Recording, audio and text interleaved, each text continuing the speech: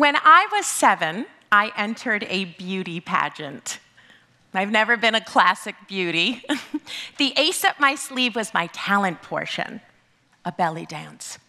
I practiced for weeks. I was prepared to dazzle. So on the day of the pageant, finger cymbals and veils in place, I hit my opening pose. My music starts. It's not my song.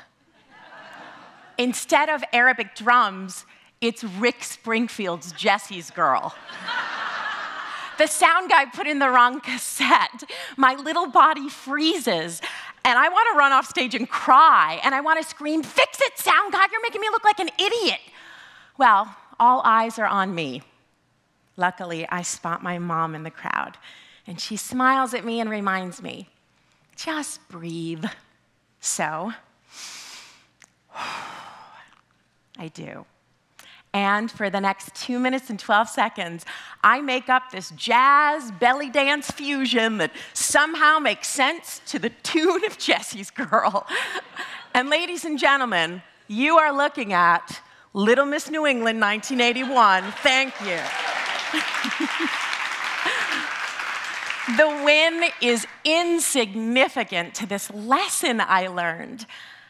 At a moment where I was expected to be perfect, things went wrong, and I accepted it and moved forward. At 7, I discovered this concept that has stayed with me my entire life. When things go wrong, it's okay not to be right. Now I'm a professional improv comedian, comedy with no script. People pay money to watch me get on stage and not know what I'm doing. It's pressure. Improvisers are like the crash test dummies of the theater world. We move forward fast, we don't know where we're going, and we might hit a wall and die. And if you've ever seen comedy bomb, you know it feels like death. Thankfully, we have skills we can rely on, like active listening, being playful, being in the moment. The Greek philosopher Plato said something awesome. You can learn more about a person in an hour of play than a year of conversation. I think that's true. So I've invited these TED volunteers to play a game for you. They didn't know that this is what they were volunteering for. They have no idea what's about to happen. So they're just gonna follow my instructions. The only thing I told them backstage is that they're gonna walk. This is a simple playground game. Now walk at a pace like you actually have somewhere to be. You're going somewhere. Good. Oh, he's hustling. I love it. Now, as you're walking and throughout the rest of the game, I want you to look at each other, not at the floor. Yeah. Keep your pace up while you do that. Great. Now stop. Now walk. Great. Keep those eyes looking at each other. Now stop means walk, and walk means stop. So you're still moving at this point. Good. Eye contact with one another, not on the floor. Good. Stop. Great, awesome. Good, we're still moving. When I say name, yell out your first name like you mean it. Name. Andrew. Good, let's try it again. Name. Ariana. Great, name. Andrew. There we go, yell it like you mean it. When I say jump, jump once and keep moving like a Mario brother. We'll try it, here we go, jump. Ooh, jump. Yes. Now, name means jump, jump means name. Good, keep looking at each other. You're all looking at me right now. Good, here we go, we're moving, eyes are on each other, we're breathing. Great, here we go. Name. Jump. Ariana. Jump. Ariana. When I say clap, clap once in unison. Let's try it. Clap, clap. When I say twist, give a little wiggle, keep on going. Twist, twist. All right, you know it's gonna happen. Clap means twist, twist means clap. We're gonna put all of this together, reminding you, look at each other, make eye contact, be present. Keep your pace up. Here we go. Clap. Name. Jump. Twist. Name. You're still moving. Stop. Oh, all right, let's hear it for them. Thank you, volunteers, thank you. Thank you, thank you, thank you, thank you, thank you. So what just happened? They got super confused, yes? Some of them froze up, some of them got frustrated, most of them stopped breathing. A lot of them looked at me for approval. The more challenging the game got, the more they got in their own head and disconnected from each other.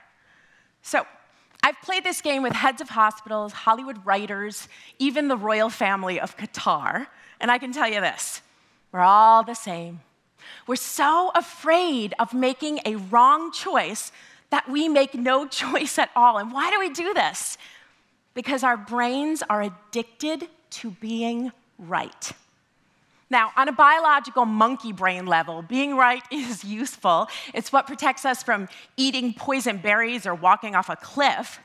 In daily life, this need to be right, it gets in the way of communication, relationships, learning, creativity. What's that thing you always wanted to try but you didn't have the guts? Write a novel, sing karaoke, present a TED Talk. What's in your way? Your brain's need to do it right. What about a difficult relationship in your life, like a coworker that points out your mistakes in meetings, a friend you blocked on social media because they always disagree with your political points of view? And why are you at odds with them? Because they're trying to prove you're wrong, and your brain must be right. And there's science behind this. When we feel challenged or judged, cortisol floods our brain and disables us from listening, logic, feeling compassion. We basically become the idiot version of ourselves. And a chemical need to be right takes over. Because when you prove you're right, awesome stuff like dopamine is released that makes you feel superior and powerful and better than everyone around you. It's a high. And it's addictive. You want to feel this way all the time. Because when you're proven wrong, yucky stuff floods your brain that makes you feel like a dumb loser. No one wants to feel that way. Your stressed out brain doesn't even consider there's a third option: to connect. When our brains experience connection, oxytocin is released. Oxytocin is what regulates empathy, bonding, even orgasms, and people seem to like those. Connecting feels just as good in your brain as being right, maybe better. Improv relies on connecting, on being present and aware of your partner, on making decisions not knowing if they're right or wrong, just saying yes and moving forward. And guess what? All of you are improvisers. Nobody woke up with a script this morning. Life is one big improvisation. We're making it up as we go, all in an effort to get where we want to be. So, when things go wrong in life, I have 3 improv tools for you that will make you okay with not needing to be right. First tool, celebrate your screw-ups. Raise your hand if you screwed up today. Most of us. Some of you are lying. All right, we're going to clap for them. Ready, set, go. Yeah! Woo! Don't you wish you could do that at work or in your marriage? Yeah, give yourself permission to screw up. When someone makes a mistake in improv, we cheer for them. It's like when a baby's learning to walk and they fall. Parents go, yay, you're okay. And then the baby gets up, they avoid meltdown, and it learns to walk. And give each other permission to screw up. This has happened to you. You've been driving on the freeway, and out of nowhere, someone cuts you off, and what do? You start ranting about how wrong they are. You lay on that horn, you get that finger ready to go. And then you look over, and they're apologizing. Oh my gosh, I'm so sorry. I didn't see you. And then you feel like a raging jerkhole. Yeah, you let dopamine take over. Everybody, just give everybody permission to screw up. The second tool is the golden rule of improv. Make each other look good. Every improv company has their version of this belief. Before the players get on stage, we look at each other and we say, I got your back. I'm gonna make you look good. And then we run out on stage reminded that we are working as one. There's such a confidence in that, knowing your choices are totally supported. Maslow tells us after food and shelter, the next thing we need as a species in order to survive is a sense of belonging, of feeling seen and heard, and not judged as right and wrong. When your ideas are valued, you contribute more. Companies like Google and Zappos, they bank on this. They create corporate cultures of inclusion and trust and support. And when people feel safe in work environments to take risks, this leads to innovation and creative solutions and ownership, all because everybody's got each other's back. And the final tool is the two magic words of improv, yes and.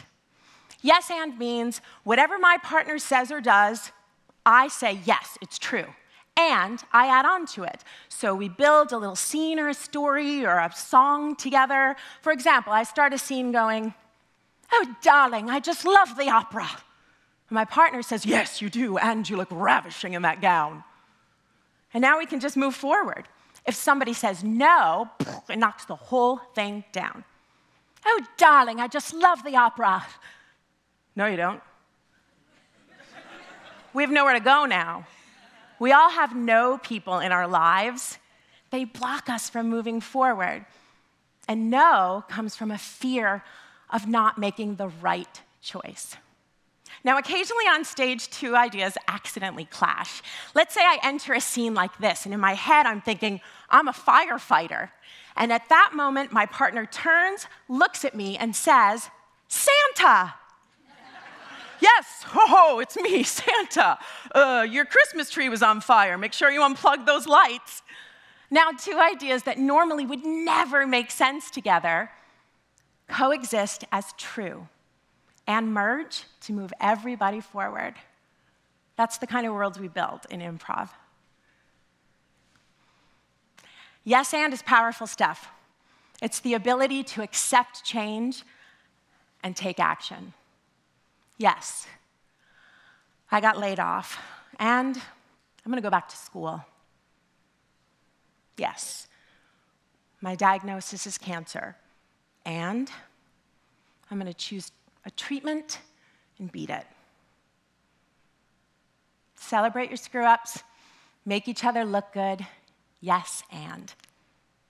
So, the next time stuff unexpectedly goes wrong in your life, just remember, it's okay not to be right. Use these tools. And the next time life hands you a Rick Springfield song, just say, yeah, and belly dance. Thank you.